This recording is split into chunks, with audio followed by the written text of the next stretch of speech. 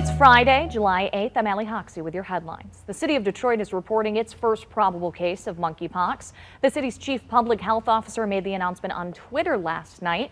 This is the second case of the virus in Michigan. The first case was reported in Oakland County last week. The number of cases in the U.S. has now grown to 700. And it's the end of an era in Royal Oak. The main art theater is in the process of being demolished. Chopper 7 flew over the theater as crews worked to remove the marquee from the historic movie house. Back in May, the Royal Oak City Commission approved plans to demolish the site to make way for a new 5-story building with retail, apartments, and office space. And more relief at the pump for Metro Detroit drivers. Gas prices continue to trend downward.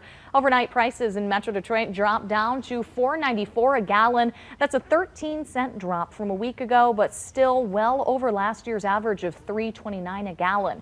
And across Michigan, drivers are paying an average of $4.85 a gallon. Last week, the state was still pushing $5 a gallon.